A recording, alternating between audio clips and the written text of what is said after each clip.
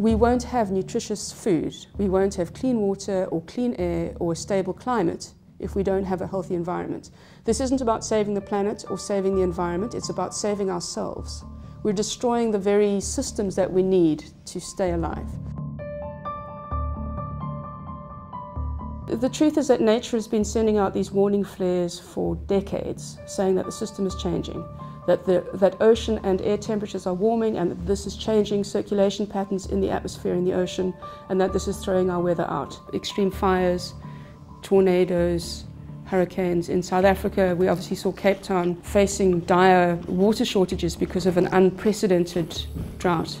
And if we continue on the path that we are going on, very soon we will slip the climate into a state that is outside of anything that our current civilization has evolved in over thousands of years.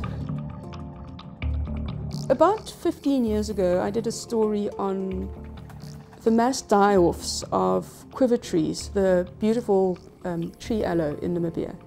And what was really interesting about the story is that it was a way to illustrate locally what is one of the big global stories around climate change. So around the world you have these pockets of vegetation and habitat. And in theory, natural scientists have been saying that if the world warms up as it is, those envelopes, those climatic envelopes that have sculpted specific environments, those will move towards the North Pole in the Northern Hemisphere and the South Pole in the Southern Hemisphere. And a really interesting example emerged in South Africa that demonstrated that precisely this kind of thing is happening here.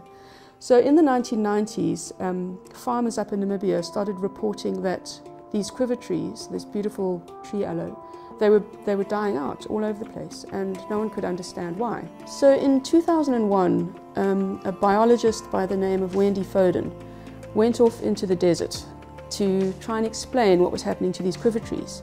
And she went into the desert with a whole series of historic photographs of clusters of quiver trees from different places around the full range of the quiver trees' climatic envelope, from the Brandberg Mountains in a few hours drive north of Windhoek and right down to Nieuwoudtville, which is about 4 hours north of Cape Town. She tried to track down the precise points where those photographs had taken, and then she would retake the photograph, and then she would compare the two.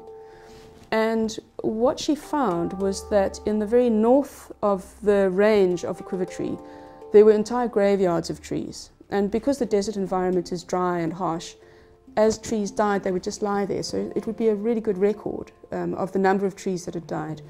She went down to the Richtersveld, which is the border between South Africa and Namibia, and she found that there was about a 60 to 70% die-off of trees.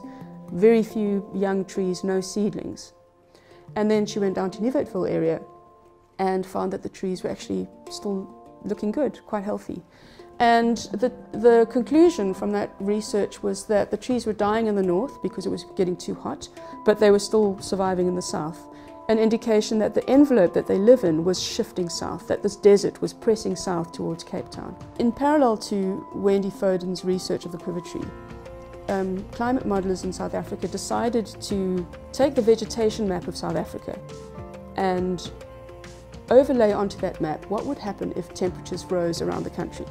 The vegetation map in South Africa is a very useful proxy for the climate map. You can see from the map that we have a number of specific vegetation areas, and think of this as a climatic envelope that has allowed the natural environment to sculpt the very specific species that live in that space. So they put that map into one of their models and said, what happens if we increase the temperature, knowing that species are, or these climatic envelopes are likely to move towards the South Pole in the Southern Hemisphere. So the second map shows you how by 2050 these climatic envelopes will have shifted or changed. Scientists don't know what species will be able to live in those environments. We are in more than just an environmental crisis.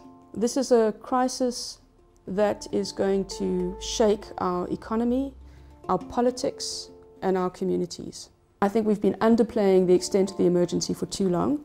I think we do need to turn up the volume in terms of using language that reminds us that this really is an unprecedented emergency.